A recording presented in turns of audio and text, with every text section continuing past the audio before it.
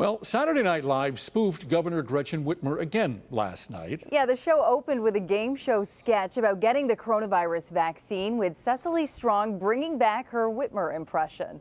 It's an honor to be here with my fellow governors. People yell at them about their policies, and they yell at me, "Get her!" But hey, that's life.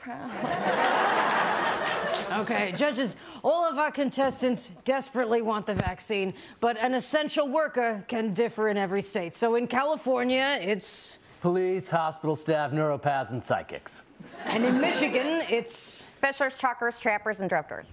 Right. And in New York, it is tough guys, wise guys, rich guys, and five guys. Great. You may remember Cecily Strong debuted her Whitmer impression back in April in an online sketch about COVID protests.